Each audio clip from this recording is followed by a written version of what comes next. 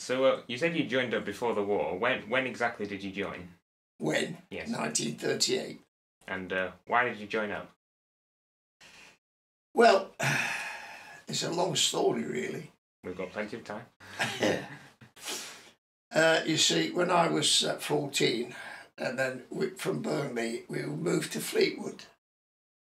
And instead of going back to the school for the last few months, went down on the docks with a few of the three more lads. And Mac Fisheries had bought 15 new trawlers from Germany.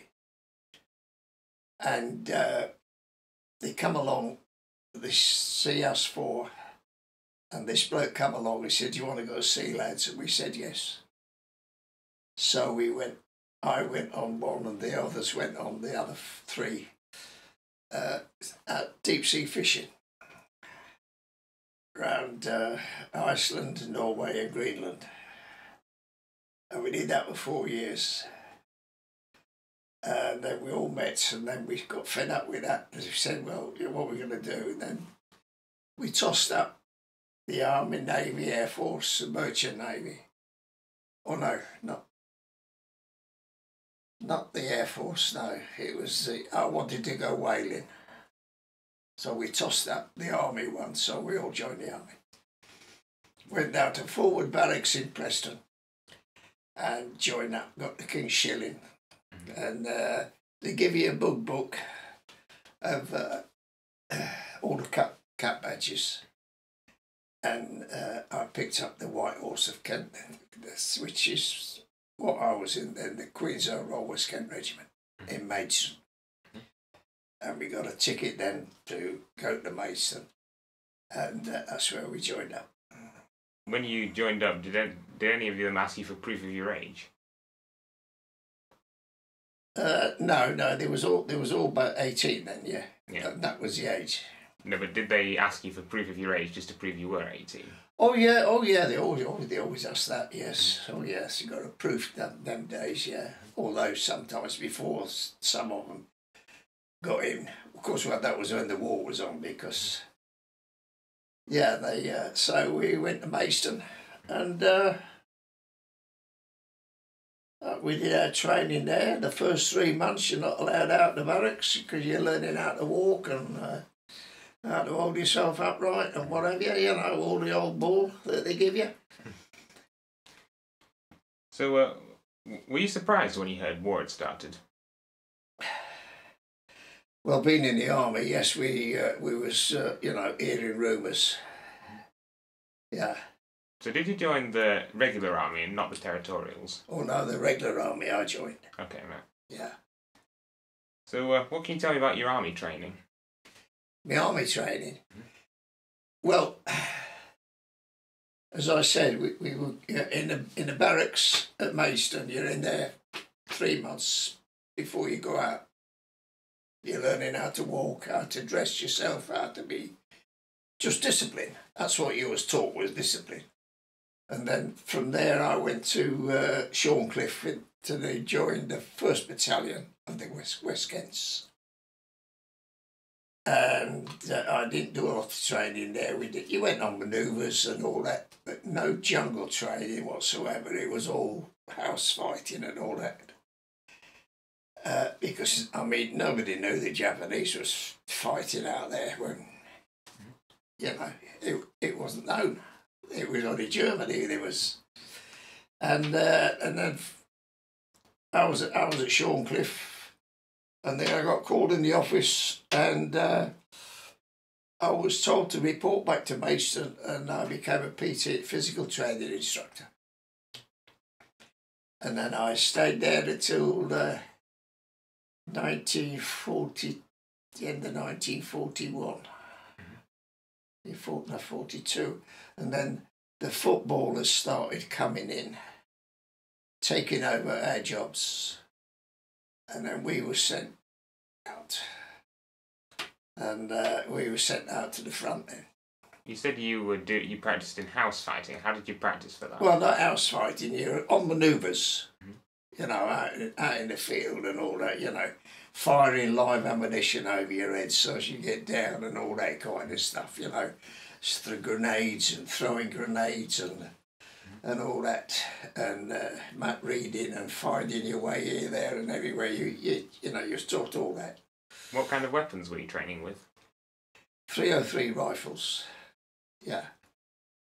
That's the old rifles. That is The Enfield, is that? the Enfield, yeah. Do you train with any machine guns at all? Oh, you had the Bren gun. You was taught the Bren gun, yeah. Then when I went to the Far East, then I had a Thompson submachine gun, because I became a corporal then, 2 stripes. Was a Thompson a good weapon? Oh yeah, it was handy. Because she said it was firing one, you know, you're firing around, and Was the recoil on the Thompson ever a problem? not a great lot, because it's only small, you know, it's not a big one. Okay, right. So what did you think of Chamberlain and his appeasement of Hitler? Well, I didn't have a lot of interest in the politics. Not at all, really. You know, he could have done more, but there you go, you never know what these people do. Looking back, do you think he was wrong to appease Hitler? I do, yes, yeah, I do. But there again, what can we do? What did you think of Churchill during the war? Churchill, I think he was a lot of rubbish myself, but, you know, he's only a figurehead, really. I mean, he wasn't all that bloody great, really. He was told what to do, what to say, by all his people around him. You know, walking about with his fingers out with a cigar and half drunk half the time. Down in his big bunker down below there, he's well away. One thing, he wouldn't come out to the Far East to visit the troops out there. So what kind of discipline were you taught when you were in the army? Hell of a lot of discipline and a lot of bull. But it did you well. That's what's lacking today, is discipline. Not just the army, the parents for the kids. Discipline is the main thing, you know. I mean, at Maidstone Barracks, before the war, every Friday you had a parade round the Barracks Square, all the squads, different squads, and you're all out. Gramophone in the corner, record playing Colonel Bogey, and you march round, you know. And you had to be in your best dress. The smartest one was picked for the stick orderly, and he had a special job. But when they said you could go out, you used to get dressed, and then you go to the guard room, stand outside, big mirror, and the guard sergeant would come out, and he'd look at you, and lift your boot up. You've got to have 13 studs in your boots, not 12, 13. He'd look behind your buttons to see if there's any Blanco or boot polish and Brillo and Brasso, what you cleaned all your buttons with. You know, the tops would shine, but he'd look behind to make sure there was no... And if there was a bit of dirt behind, you couldn't go out. You had to go back. So we'd dress one lad up, get him, inspect all his bits and his applets up here and his collars on here and his cap badge behind there as well. Got to be clean. And sent him out. And if he got out, we'd be able to get out. If he got come back, turned it in, you wouldn't be able to go out that day. Right.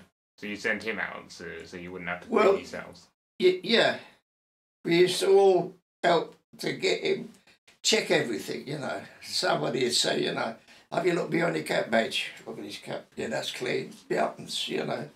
Studs in your boots, because they'd look at your boots and you had to have 13 studs in. Did you ever regret joining up? Oh, no. No. I regret the war. I mean, everybody regrets the war, but the army itself, now, it's the finest thing out. Yeah. The only thing is we was treated like dirt by the civilians before the war. And during the war? Or during the war, no, everybody was for you. Mhm. But before the war, you see, it was only a case of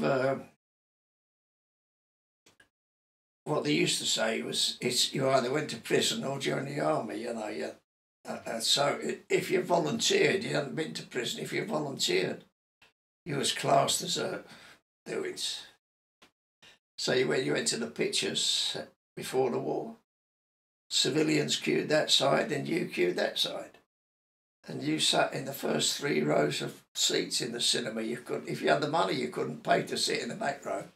You had to sit down there. So what's your best memory of your time in the army? That's all right. Yeah. That's what? That's the clock. I was waiting for it to stop so it's not on the video so it doesn't drown out the questions. Hey? I'm just waiting for it to stop so it doesn't drown out the question on the video. Oh, I see. Is that one of the trawlers you were on though? Yes, I made that. I had a matchsticks. Quite nice.